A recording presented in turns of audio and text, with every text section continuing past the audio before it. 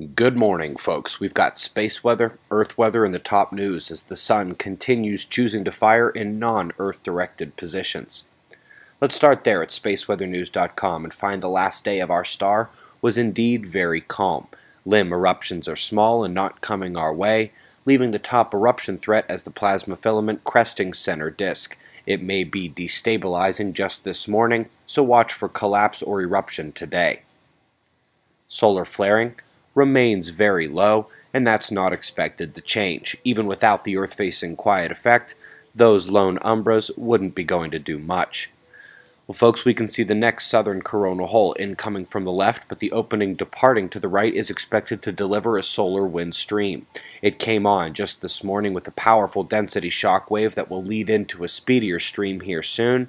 We'll be looking for geomagnetic storms again as the electron flux precursor suggests we took a good whack at the outset. Eyes open. Top news today. What do you see here? Probably the same thing I see. Pretty colors and not much else. However, within these images, scientists have revealed that the trans-Neptunian dwarf planet OR-10 is way bigger than they thought. It is as big as 1,600 kilometers across, making it the third largest such outer system object. It's got a slow rotation of about 44 hours. Only Pluto and Eris outsize him in the far reaches.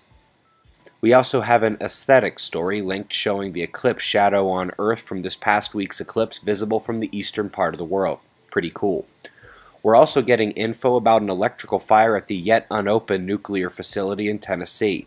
While a Florida station saw a similar fire at the outset of this past week's geomagnetic disruption, this event happened at the end of it as the energy came down through the atmosphere, and just as the Earth spot to the west of it began pounding the southern United States. We've seen that western Earth spot electrical disruption take hold in Mumbai and Seattle over the last year as well, when the geomagnetic energy comes down through the atmosphere. And speaking of that Earth spot, what a nightmare unfolding down south. The tornadoes are dropping, the rain won't stop, the floodwaters are rising, and evacuations continue. Worst part of all, it's not done yet. The low pressure remains down there, and the storms are going to continue. By the way, powerful weather at the west coast as well, including hurricane-force winds. Hopefully locals out there kept an eye to the left, and if not, rewind and see it again. If you are new here, please scroll through and watch all the free resources at suspiciousobservers.org, right on the home page.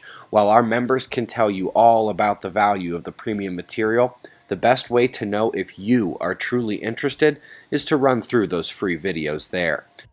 We've got pressure and radar forecast followed by shots of our star to close. It's 4:05 a.m. in the Valley of the Sun. Eyes open, no fear. Be safe, everyone.